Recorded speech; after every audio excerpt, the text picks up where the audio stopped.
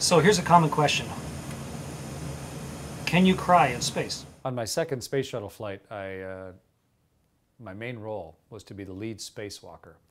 The purpose was to go outside and build the huge robot arm that would then build the space station. Gigantic, multi-jointed, very complex, very capable arm.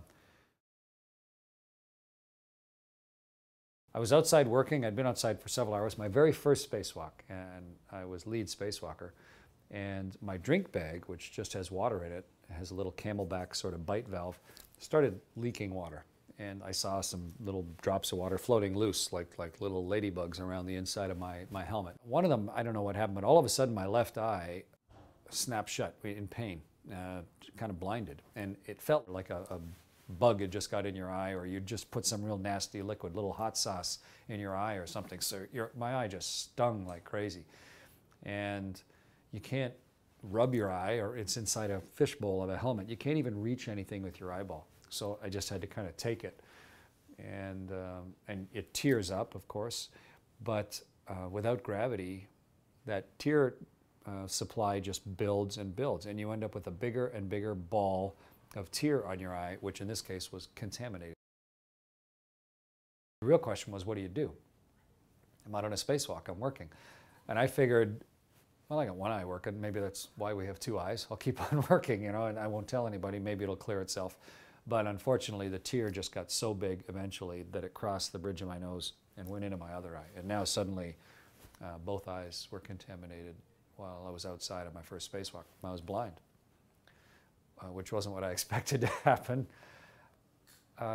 So then I kind of had to fess up, call down to Houston. You know, I don't know if I said, Houston, I have a problem or not, but something like that.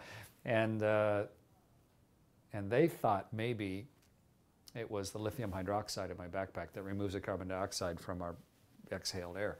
And lithium hydroxide's nasty stuff if you start breathing it. So they wanted me to immediately open the purge valve on the side of my helmet and let the contaminated air start to flush outside.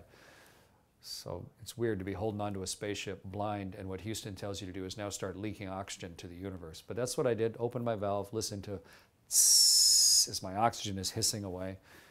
And you'd think it might be terrifying, really, or at least fear-inducing, but it was actually kind of peaceful. I was just comfortable. It was a nice temperature. I wasn't going anywhere. I was holding on to something. I could still talk. I could still hear, and all I couldn't do was see. And after we got back in, it was like an 8-hour spacewalk, which is a long time for a spacewalk. You're so tired. But after we got back in and looked at it, the thought was probably that it was just the anti-fog on the visor had picked up one of these floated, or had been picked up by one of the floating drops of water. And so it was really just, in effect, squirting dish soap straight into your eye is what it felt like, which I really wouldn't recommend, especially if you can't rub your eye or cry. So we changed after that. I think we use Johnson No More Tears now for our anti-fog.